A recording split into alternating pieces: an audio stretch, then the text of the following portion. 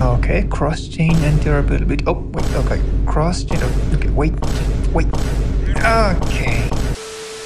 Alright, let's talk cross-chain interoperability for a second, or how to send messages, transfer tokens, and initiate actions across any network. Hey, if you're new here, I'm Stefan, and on Eat the Block, we help Web2 developers transition into Web3.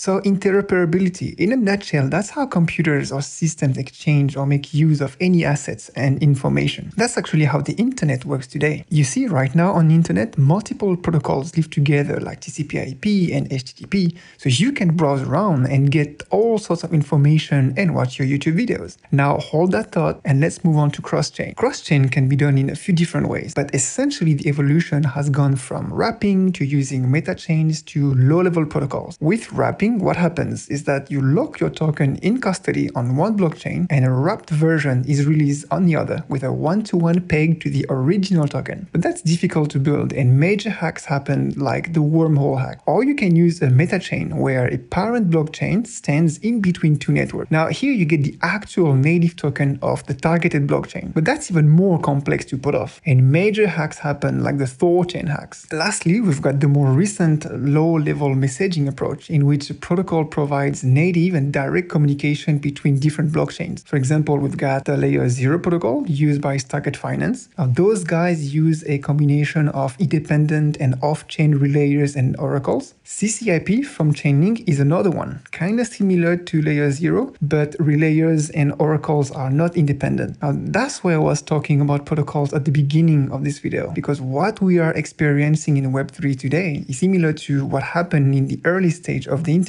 Protocols needed to be built for all the intranets to communicate together. And protocols like Layer 0 and CCIP are paving the way in that direction. I think blockchain has a great future and I really can't wait to see Web3 developers building that dApps with code from multiple different blockchains. Hey, what do you think? What's the best use case of cross-chain technology you run into? Let me know in the comments. That's it for today. Thank you for watching and I'll speak to you soon.